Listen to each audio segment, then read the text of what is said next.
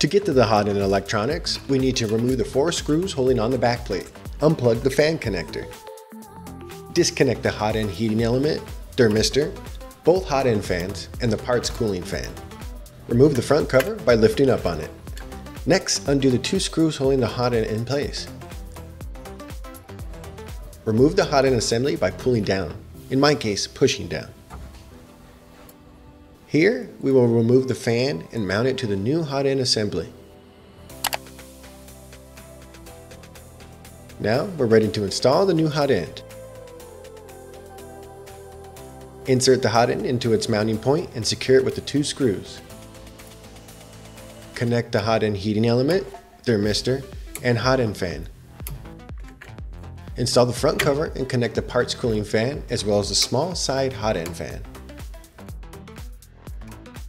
Connect the rear fan, then mount and secure the backplate to the tool head. That's it! Don't forget to rerun the bed leveling, Z offset, and input shaping calibrations before you start your first print. Thank you again for watching another episode of Tripas Garage.